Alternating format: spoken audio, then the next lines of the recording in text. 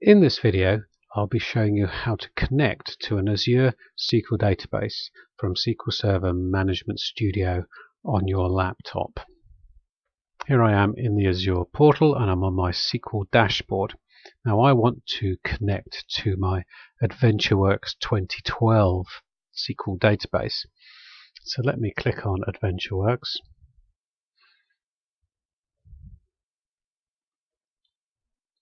And take a quick look. There are a couple of things that we need to do before we can connect to our database from Management Studio. And the first is we need to configure the firewall. By default, when you create a new SQL Server, nothing is able to connect to it. It is totally secure. We have to allow connections through to it. So if I click on Set Server Firewall, this is where we can configure firewall rules and allow IP addresses and IP address ranges through to our SQL Azure database. We can create a rule name and we can put in an IP address range. Here is our current IP address, but Microsoft have made life very easy and they've added a button here called Add Client IP. So if I click on that, it automatically gets added in to the list of IP addresses. We also have this option here called Allow Access to Azure Services. So again, by default, this is off, which means that no other Azure service can connect to your SQL database. So it is kept secure. If you wish other Azure services to be able to talk to your database, then you need to turn this on. But you should be aware that turning this on allows not just your Azure services, but any other Azure service to be able to connect to your database. So it's not the most secure of systems. There are better ways of connecting Azure services through IP addresses, which is a safer way to allow only the things that you wish to. So do be careful if you do turn on this option to allow access from other Azure services, because it does mean that other people could try and connect to your database. So once you've set your firewall rule, we can now save this, and now we are able to connect to Azure from my IP address. Now before we can connect to our Azure SQL Server, we need to know what the connection string is going to be. In your office, it's generally very simple. You just type in the name of the Windows server that your SQL instance is running on. But because we are connecting over the internet, the connection string is slightly more complex. But again, Microsoft have helped us here and given us this link called Show Database Connection Strings. So if I click on this, we have connection strings for ADO.NET, JDBC, ODBC and PHP.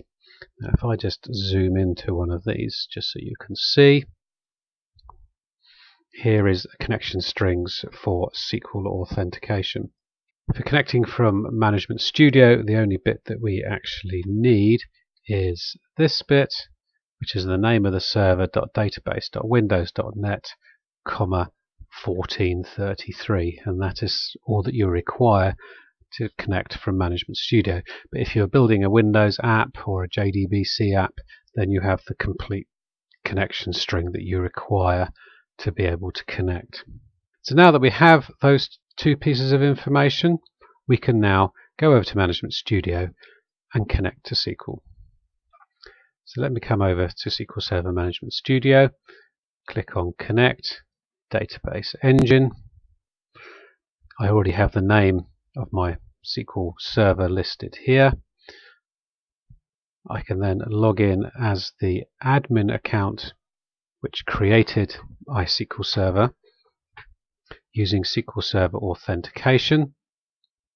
If I wish, I can specify the database that I wish to connect to, but I'm going to leave that as default for the moment, and then I simply click Connect.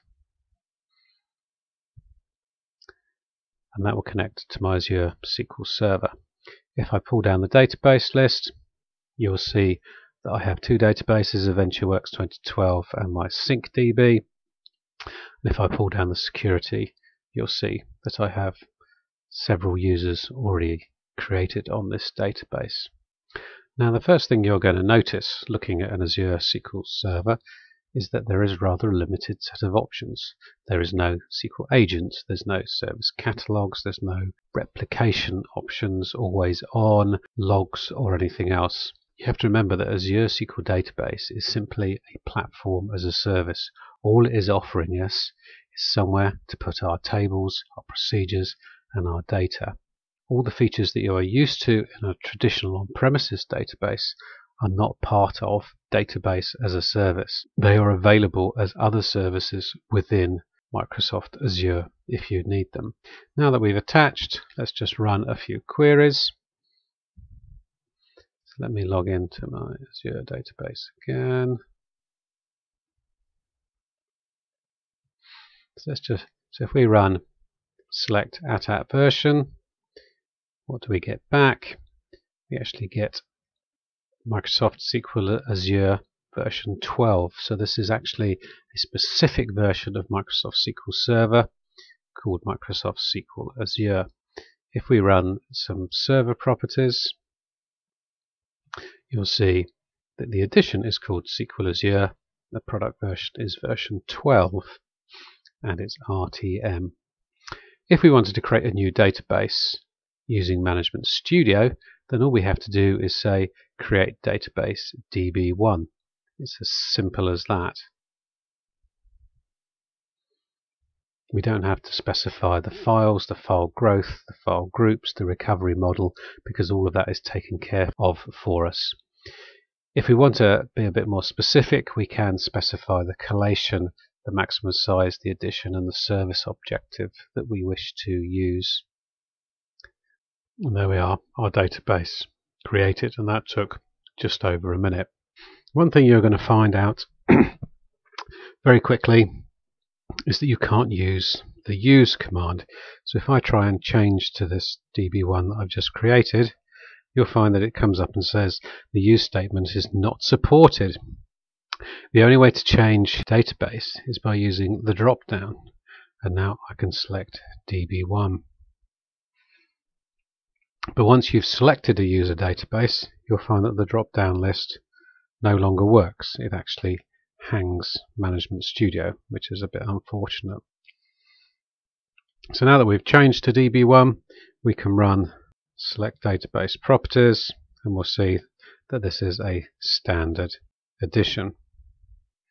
We can easily change the edition using T-SQL. We can just say the alter database, modify, and change the edition back to basic. And that was fairly quick. If I run property again, we will find that it still says standard. Even though the command is completed, it does take a little while before it actually changes. And if you're really unlucky, it can reset your connection whilst it restarts the database. But in this occasion, we've got away with it. So if we have a quick look at our properties of our database, we can see it's called db1. It's online, you can't change that. Full recovery mode, you can't change that. We have compatibility level of 130, even though SQL 2017 is now released, which is 140. The default correlation, multi-user mode, which you can't change, and we're also running in snapshot isolation mode, so that's something that you should be aware of. Now we can alter the database to bring up the compatibility level to 140. It quite happily supports that. And if we now look, we'll see that we now have compatibility level of 140, even though we're running on a SQL Server of version 2014. So I don't quite know how that works behind the scenes.